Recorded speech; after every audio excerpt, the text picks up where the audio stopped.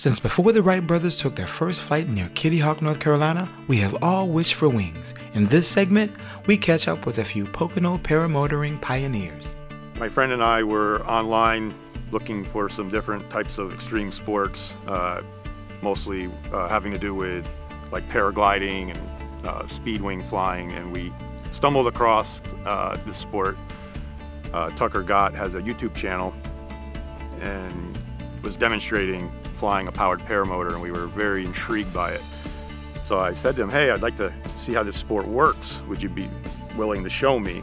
From that point forward, I was hooked on it. Myself and my friend Austin are the two pioneers in the northeastern corner of the lake region.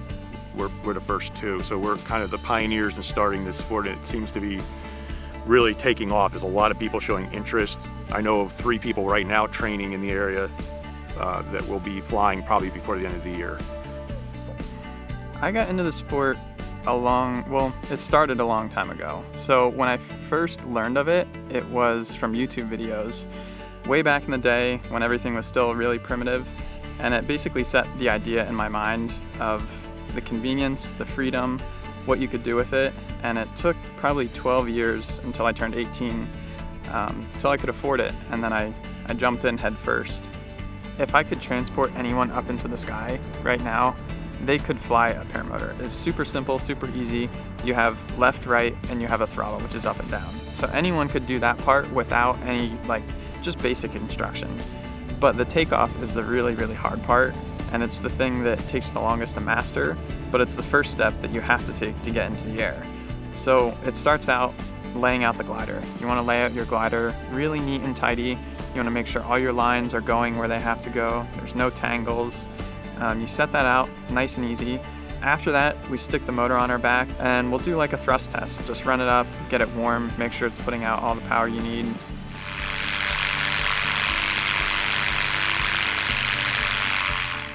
You clip into the glider facing away from it.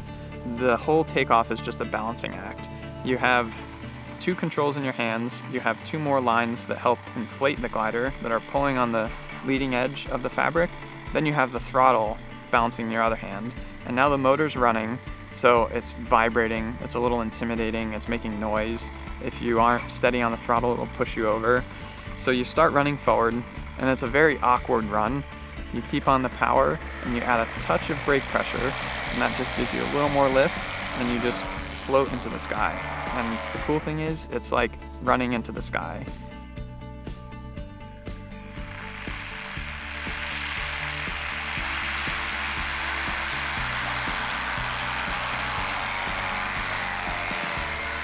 The sport has been around for, 25 years or so, but in current years, it's just skyrocketed as far as technology.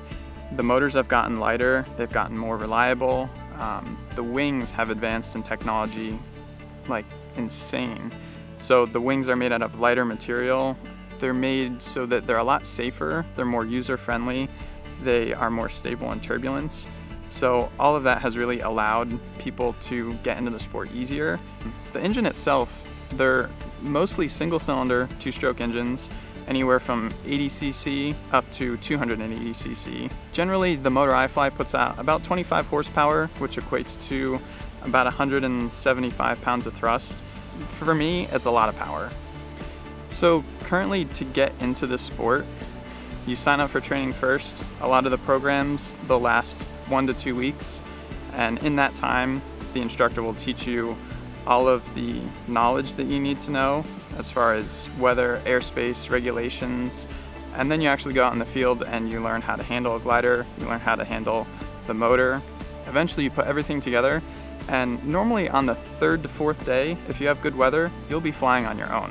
You go home with the foundation to continue learning by yourself. It seems like a lot of people, they'll try to jump to a very advanced wing really quick just to make it easy, but you can get yourself in a lot of trouble because we're flying around in the air. It can get dangerous.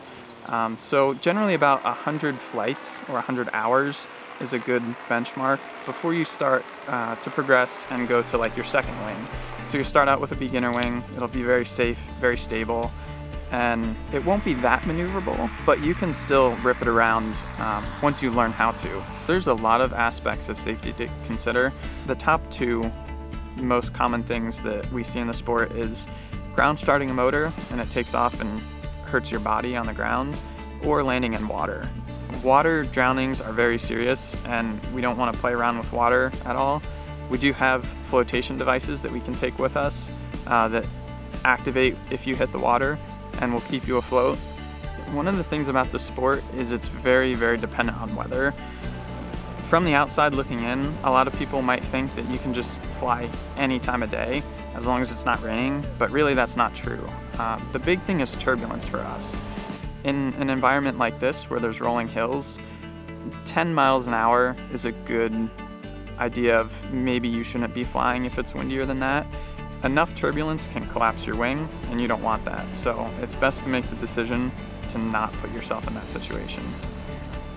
One of the really cool and beautiful things about this sport is it can be whatever you want. It can be the most relaxing morning flight over fog and just therapeutic and peaceful, or you can get on an advanced wing and it can be the biggest adrenaline rush ever. A pilot can get to an advanced level within a year or two, and at that point they can be doing wing overs, barrel rolls.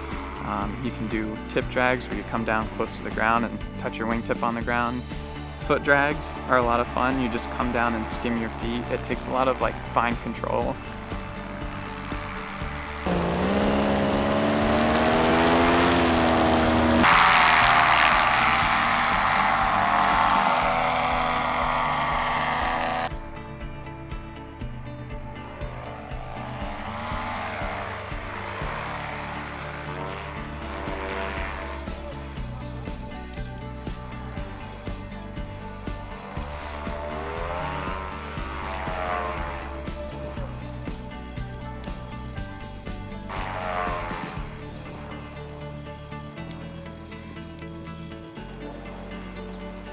One of the magical things I think about this sport is that you're taking a piece of nylon, a bunch of strings, and then a two-stroke engine on your back with a harness, and you're flying through the air. It's like a magic carpet. It's just an insane thing to wrap your mind around. It's just so open and free. You feel like a bird. There's nothing in front of you, your arms are up, you're just relaxing, and it's just the most beautiful panoramic view. So it's kind of hard to be scared or stressed in that environment. Statistically, it's about as safe as commercial aviation, so the sport as a whole is really, really safe. I have a group of friends that we're all 18 to 25 and we fly air show demonstrations, and that's kind of, there really is no younger age limit. As long as you can lift the motor, you can get into it. This is just an amazing sport. I have never been so drawn to anything in my life.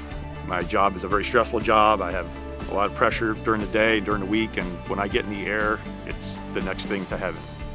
So the Pocono Mountains here is one of my favorite places to fly. This area is super beautiful. Out of the whole country, if I could pick one spot to fly the rest of my life, it would be something like this. The rolling hills, the mountains, the farmland, it's just my favorite place to fly. If you'd like more info, visit youtube.com/TuckerGott.